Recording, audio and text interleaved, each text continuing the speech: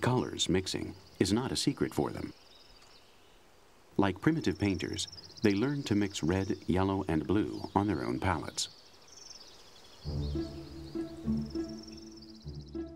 Chromatophores are special cells found in the skin. They hold tiny pouches with pigments. The cells can change the size of each color bag according to hormone orders.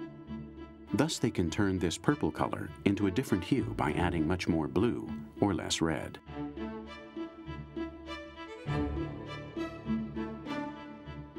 By combining primary colors, the whole range of colors in the rainbow appears. Chameleons have the greatest communication possibilities available to them. Each new hue means a new word for their vocabulary, and pigment by pigment, they have perfected their exclusive language.